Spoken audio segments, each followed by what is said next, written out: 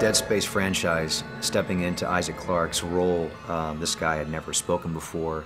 There's already a fan base to the franchise, and I think I put a lot of pressure on myself as an actor, just in the back of my mind, wanting to do a great job and hopefully have the fans connect. And that's what's so cool about seeing, now that the game's out, and getting all the tweets and a lot of the Facebook comments just saying great job or we love the game.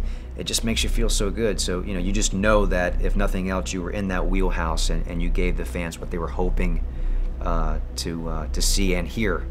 So it's great. It's a great feeling.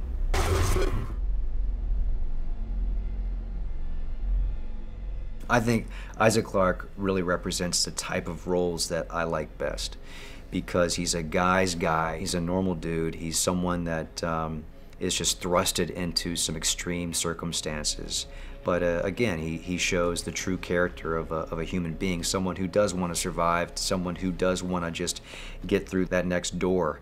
And that resonates a lot with me. I've had a chance lately to play a few similar characters, and I don't know, I just find them much more, probably truer to myself. But also, there's so many more layers to a person like that.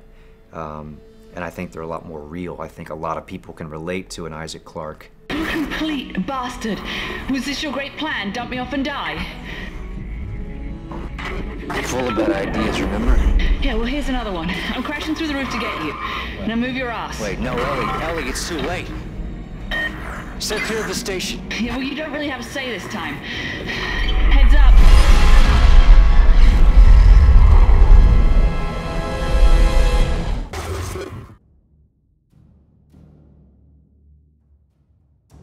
We both like brunettes. Definitely like Zero G. And we both don't like to die, especially in the kind of ways that these crazy people here like to orchestrate death.